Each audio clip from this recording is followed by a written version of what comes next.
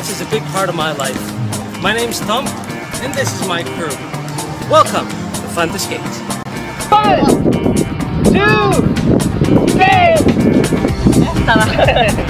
In every video, you'll be given 1 goal, 3 moves, and 5 key points so you can skate easier, faster, and better.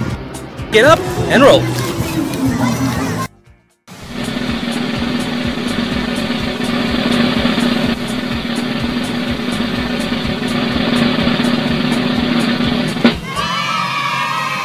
Get up and roll is the most fundamental phase in your inline skating journey. It's the very beginning. Make sure you get this right and you'll be skating in no time. Come on, give it a go. The first move includes sitting down, placing your hands on the floor, and bringing yourself up to the tiger position. For the second move, open your knees up as wide as possible. Place your hands in the middle. Bring your right foot up, left foot up, and slowly stand up while your hands facing forward. Rocking the center of your hips left and right over your heels will help in move 3. Here, lift your shoes up just a little bit. Then, take 3 steps forward and stop with your shoes facing forward.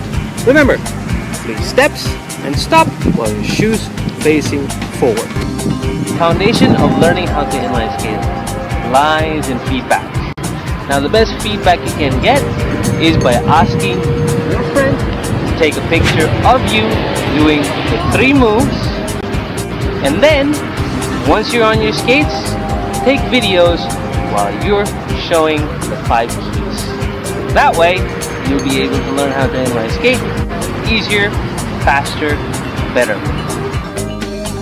Time to put some skates on.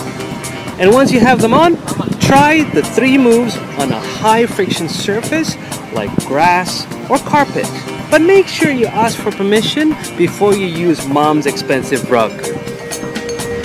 Here are the 5 important key points to make sure your get up and roll really works.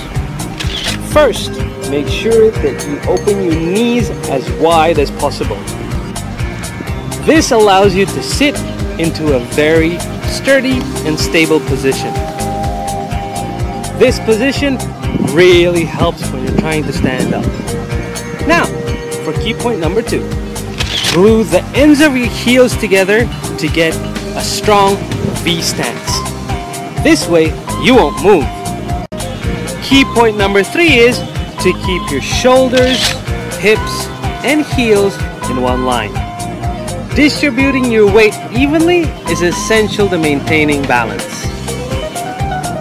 The 4th key point is to place the center of your hip above your right heel when you're rocking right, and then to place it above your left heel when you're rocking left. This ensures that you'll be able to lift your boots with ease. And then, stepping forward becomes so much easier. The 5th key point is to stop stepping, face your feet forward, and start rolling. Now this is where the fun really starts. Repeat the process of stepping and rolling until you become fluent. A lot of skates will call this a stride 1. Congrats, you're skating! If you ever get tired and want to stop, let your hands guide you to the ground. Or, if all hell breaks loose, let the pads break the fall. A lot of first-time skaters think that asking your friend to help you get up is the way to go. Or, using something static to help you get up is much easier. But, we've proven that the best way to go is by yourself. This way, you will become a confident skater with every try. And remember, learning how to inline skate is not a race. It's about becoming confident on your skates and enjoying the get up and roll. Now go have some fun. The get up and roll is designed so everybody can skate. And to prove this point, I've invited a very good friend of mine. Introducing Arif.